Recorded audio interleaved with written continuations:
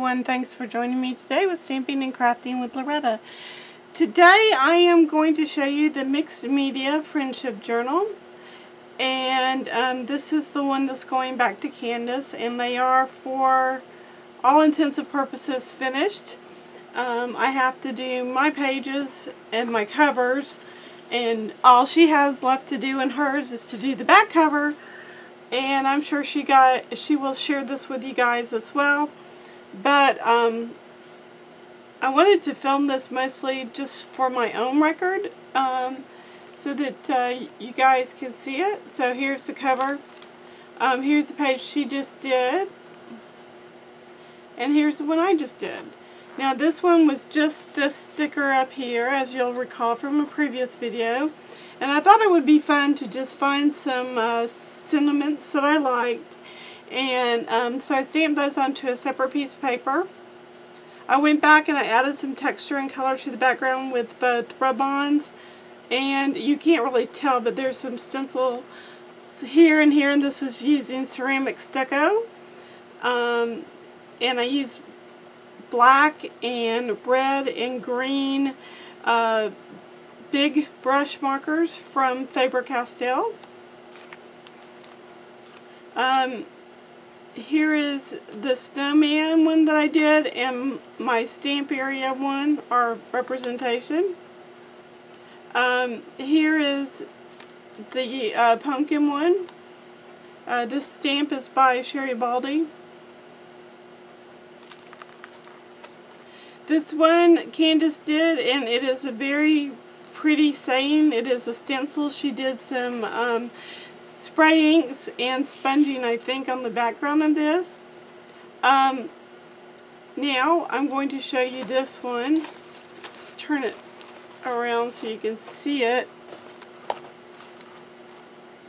I have a lot of stuff out on my desk, folks. I'm not going to apologize for the mess, because it's actually a sign of a really good day.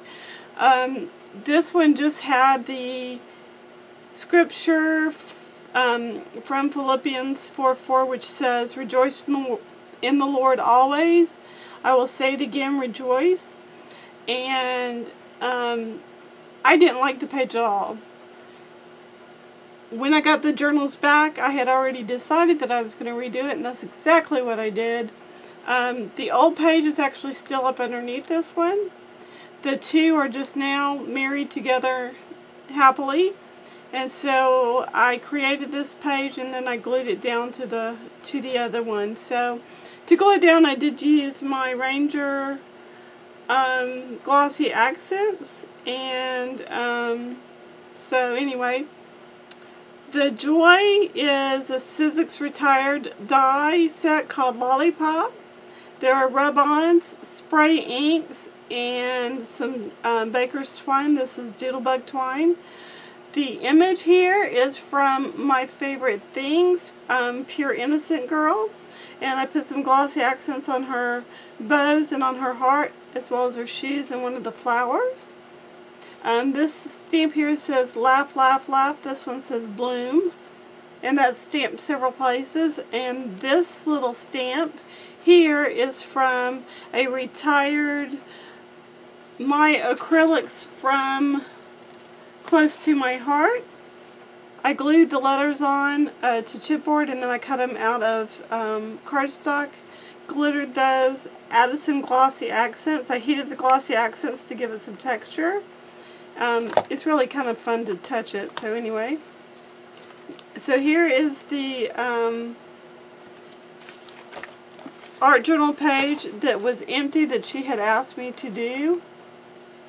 It's a Merry Christmas page. I wish you guys could feel this. This right here is really thick. I used stucco, and then I used these little, they're not dewdrops, but they're almost like little tiny rhinestones, but they're not. They're acrylic. And while the stucco was still wet, I stuck that in. It's kind of interesting that Candace's favorite color is green, and that I had some bleed over from another page, or probably from my hands, probably from the previous page, onto this one. So this was pure accident, but it's cute. Shrinky Dink brand name plastic. The snowflakes are from My Favorite Things. This is these are Sizzix. This is a punch, and this is a punch, and those are from I think Provo Crafts. I also redid this page with the Hokey Pokey, one of my favorite little stamps. I adore cows. I have quite a collection, which I've shared with you guys in the past. And so here is the stamped image. I actually recolored it and went back over it with a micron pen just to give the stamped image a little bit more dimension. And I just wrote in what the Hokey Pokey really is, what it's all about. And then I put, do something every day that makes you happy. This page was originally done 6/2014, and since this is completely original, I left it. And I added this piece on the bottom. It was actually painted with some pink acrylic paint from my collection. And then I used some rub-ons. Here's what's left of them, to add texture and color to the background. And here are some more pages of Candace that she did. And she still needs to finish the back. So the Friendship Journal will be returning to Candace here in the next couple of days. I hope you've enjoyed this. I hope you've gotten inspired. Stay happy. Be a blessing. Please be kind to one another. Remember, life's too short not to be. I'll talk to you all later. Bye for now.